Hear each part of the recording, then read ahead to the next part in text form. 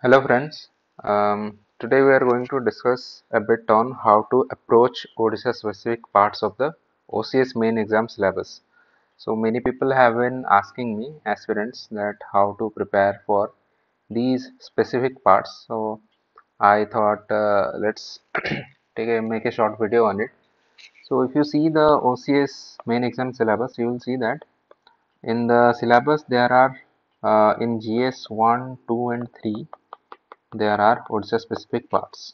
For example, in under GS1, you have Odisha's heritage and culture, and you have Odisha history, you have Odisha geography. Similarly, under GS2, if you see, there are two laws of Odisha. One is ORTPSA, Odisha Right to Public Services Act. One is Odisha Lokayukta Act. There is another topic called PRIs in Odisha, and another topic called Odisha and its neighborhood. And yeah, by the way, another topic under this is also part of society. If you see in UPSC syllabus, it is only mentioned Indian society. OPSC has done Indian society as well as Odisha society, specifically parts like diversity, effects of globalization, urbanization, tribals, and under GS2 there is another part known as social justice.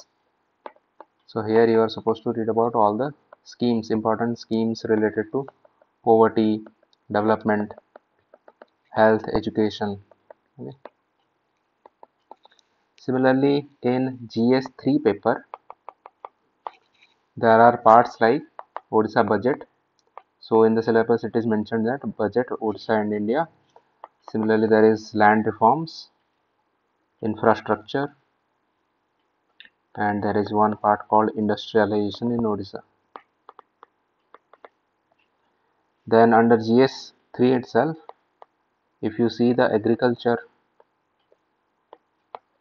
section, you have Odisha related parts, cropping patterns, irrigation,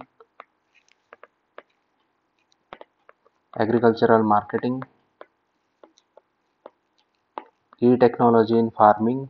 Okay, all these parts they have just copy pasted. So you are supposed to prepare on these topics. Point is, most people are asking for content. Where do we get content? So under our GS mains crash course, actually we have included Odisha specific parts. So, and many people had requested to start maybe a specific course for this Odisha specific part, but we are not starting any such course as of now because we don't have that much time. So it is already part of our syllabus, but if you don't want to subscribe, then you can also prepare on your own. And in this video, I'm just going to show you how to prepare this content. Okay. So let us take up one topic. For example, Odisha and neighboring states.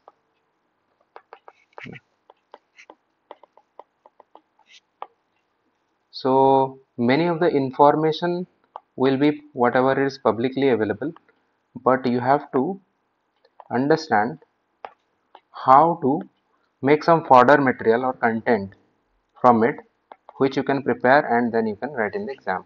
So today we are going to see how you can make some content on this. For for this topic, if you see, if this is Odisha, okay. So who are the neighboring states of Odisha? This is West Bengal, this is Jharkhand, this is Chhattisgarh, and this is Andhra Pradesh. Okay. So we are going to take each and every state and we are going to analyze this from different dimensions. What are the dimensions? First dimension should be the background on the states itself. So background of these four states. Under background, just go through some brief information. For example, when were they formed, maybe specifically for Chhattisgarh and Jharkhand. Second is, what is overall their macro statistics, size, population. Okay. And third point is, are there any unique features if you can find. specifically related to its society. Okay. This is the first aspect that you should have some content on. The second aspect, and from this actually whatever questions will be asked is from this second part only, and the second part is something we are going to divide by what we had earlier studied under pastel approach. So not all of these dimensions, but a few of these dimensions. For example, we are going to examine the political relations of these states with Odisha. This is the point, with Odisha. Okay. So what can be seen under political relations? Under this, usually what questions usually be asked on different types of disputes. For example, land border disputes. If you see current affairs, Kotia Panchayat issue between Andhra Pradesh and Odisha. One question maybe they might ask about this, or in general some land border disputes. There is water or water resources sharing. So interstate river water disputes.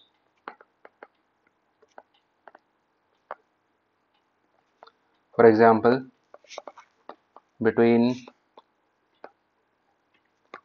Odisha and Andhra Pradesh on Bangsadhara river, or for Mahanadi river between Odisha and Chhattisgarh. So one aspect could be this. There are other political issues. What are other political issues or other issues in general?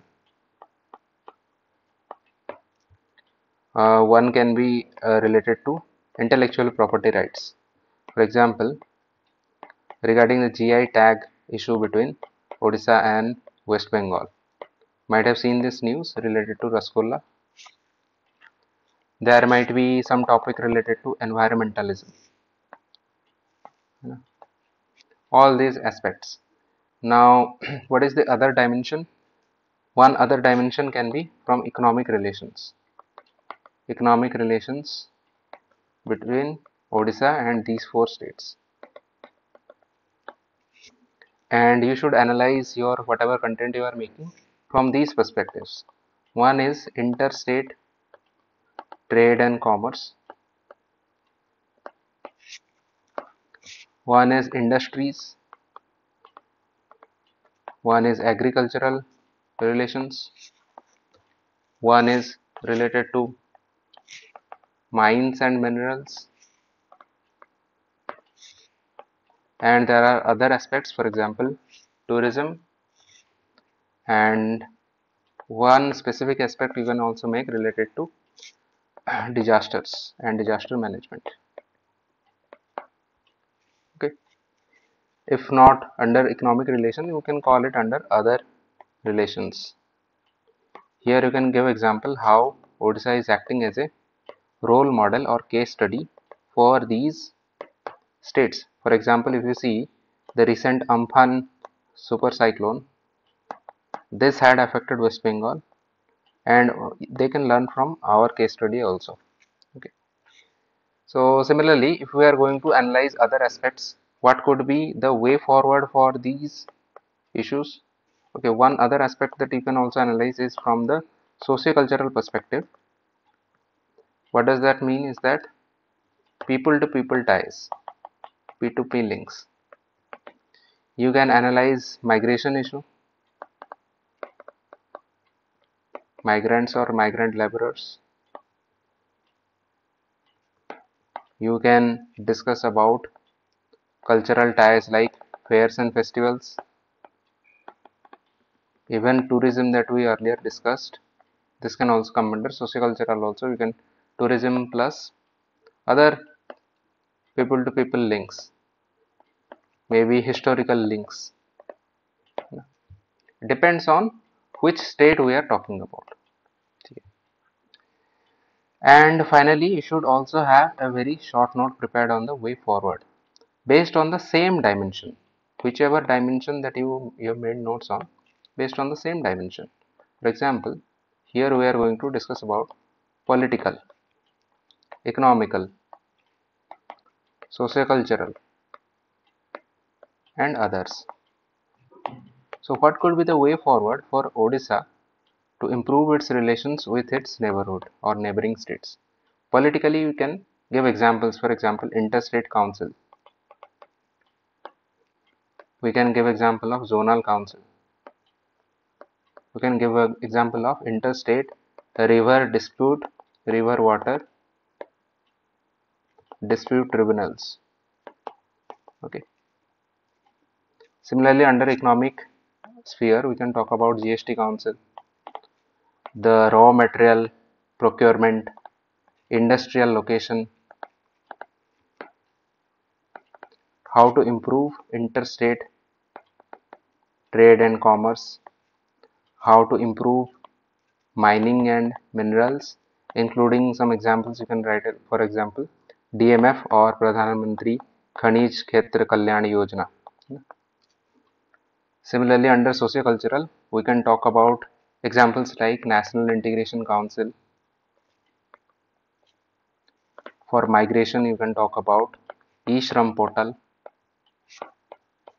You can even talk about Ek Bharat Shreshth Bharat. In other cases, for example, disaster management, on intellectual property rights, how we are going to increase our coordination with each other. These would be another aspect. So these are the different ways in which you can, this is through just one example, Odisha and its neighboring states. We analyzed how to make notes. For any other help, you can contact us.